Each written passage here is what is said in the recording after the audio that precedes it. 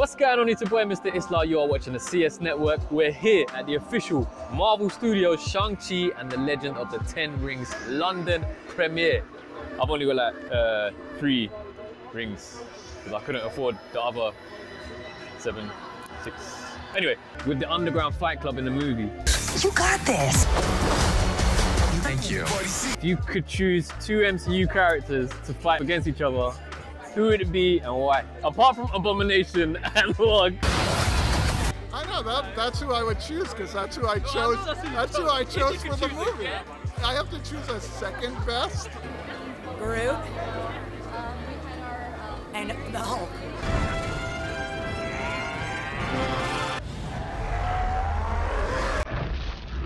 And I like Groot. I have spent this entire press tour talking about how much I love Groot.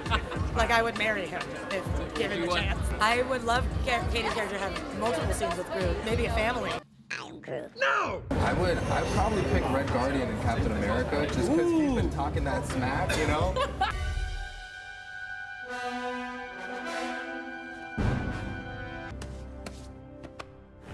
And you know, when you watch the UFC and you watch that guy that's like, you know, he's talking like you kind of want to see him get his comeuppance.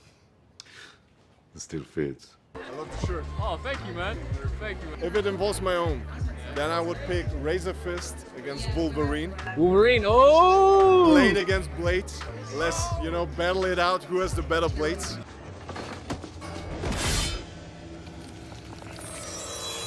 You got this, bro.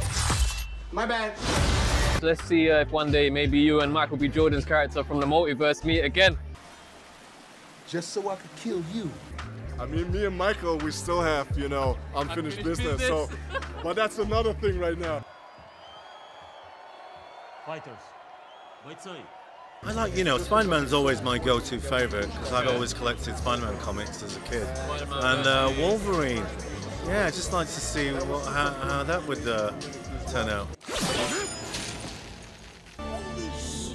I want to see Wong fight versus Tony.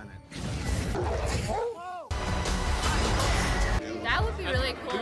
2 Asian men going at it, you know, like, yes. That's pretty cool. I would watch that fight. Well, thank you, man. Well, thank you so much.